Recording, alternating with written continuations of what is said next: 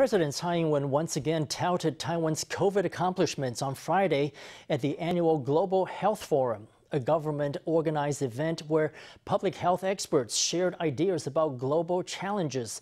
In her opening address, Tsai shared Taiwan's success in preventing the spread of COVID-19. She stressed that Taiwan would continue to proactively cooperate with the global community, even as China seeks to undermine its efforts.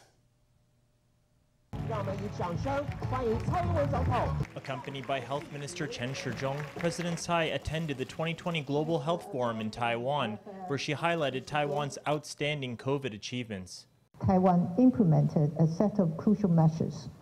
These critical measures included onboard and home quarantine, early diagnosis and detection, application of social distancing, enforcement of facial mask wearing, and the utilization of big data analysis and digital technology to combat the spread of the coronavirus. Even with COVID still on a global rampage, Taiwan has had remarkable success with keeping it contained.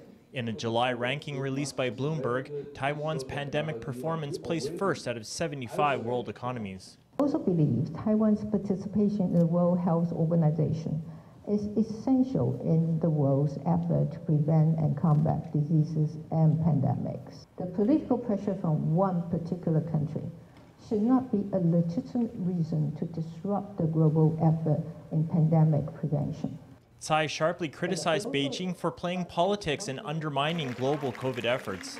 She underscored Taiwan's sincere wish to work proactively with the international community to achieve global health for all.